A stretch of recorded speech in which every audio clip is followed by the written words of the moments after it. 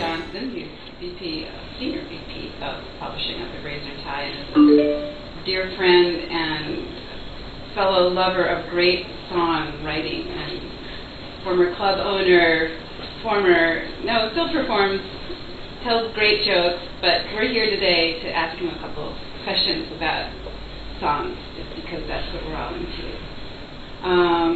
And I guess I just wanted to ask you, what touches you most? What resonates most with you when you hear a great song? The first thing that just gets to you. You know, the first time I listen to a song, I really try not to get too specific about the way that I listen to it. The first time I listen to something, it really is the way that it makes me feel. Mm-hmm. And even to the point where I don't even know what the song is about sometimes. And if something moves me emotionally, it's sort of below the surface, then it's what really interests me. Mm-hmm. And then I can sort of back up and examine why it is and sort of break it down technically. But would you say, like, for instance, James Maddox, we were just listening to. Mm-hmm. Now, an artist like that who's got such amazing poetry, would that be, aside from the setting of the music, is that what resonates also to you? It's the amazing power of the words? It is that, but it's also the emotion that underlies it all. Mm-hmm. And I think that people that are great craftsmen are able to get that across very specifically. Most people, when they hear a great song, it moves them in a way they don't know the nuts and bolts of how the songwriter wrote the song. But if you were to break it down and how it works, you could probably explain it to almost anybody exactly how it works, because there is an architecture to writing songs, and it is, it's part art, part science, really. Right. The way that the songs. That's really true.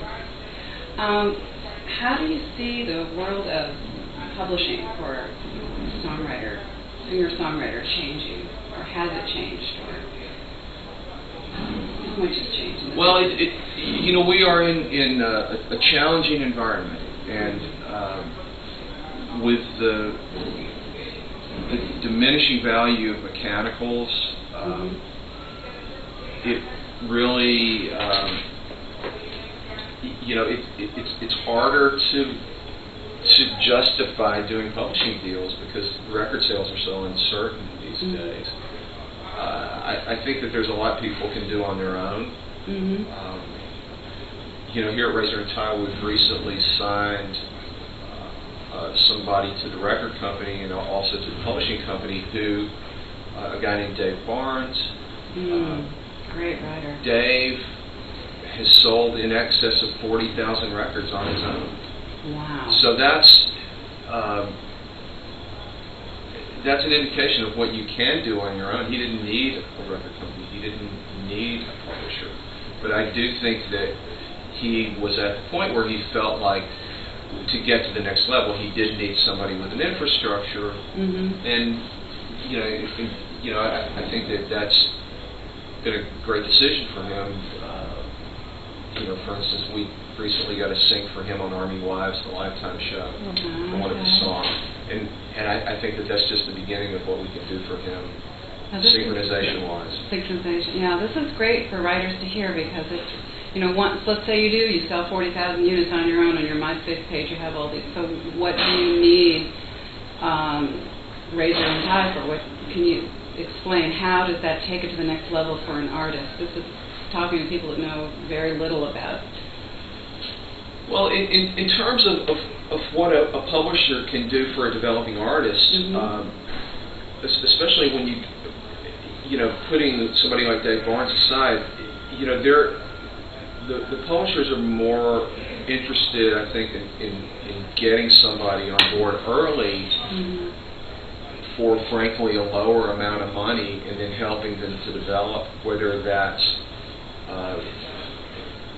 helping them get recordings that will then help them get a record deal, help them getting TV and film placements, helping them get places on music and commercials, etc. There are many ways that a publisher can help. I even have gone so far as to help connect my writers to agents to get them on the road in front of audiences. They're really, from our point of view as a proactive independent publisher, there is nothing that we won't do in terms of pushing someone's career forward. There are many ways you can do it, whether it's connecting with a lawyer, connecting with a manager, connecting with an agent, lining up the dots, introducing them to music supervisors, producers, and club owners, anything that I think will help to push them forward. Thank you. Let me think of my last question. Can you get like a panorama of me taking him as sure. I can go around. We can get the whole room. Yeah. His very organized desk. Totally. That's cool. This was a question that was asked to me the other night. Someone was doing a little documentary on some cool places to play in town, and they came to the Songwriters Circle, and somebody asked, over all these years, and you and I, JW, go back a long time in this business, how do you think the song has changed, or have you seen it change, writing, over all these years? What has changed, or has it not? Well, I think people write to tracks more than they used to. The recording technology has got to the point where there's really been what I would call a democratization of recording technology, where you can make an incredibly professional recording sitting in your bedroom on a laptop. That's really the biggest change. In terms of the craft of songwriting, you still have to write big choruses. You still have to connect with people. Yeah. A great song is a great song is a great song. I don't think it matters genre, time, place, any of that. Totally agree. So, that will never change. The power of a great song will never change. The technology with which we deliver it, is in transition as we speak.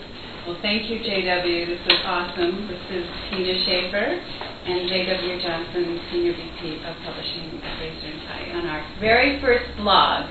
Thank you.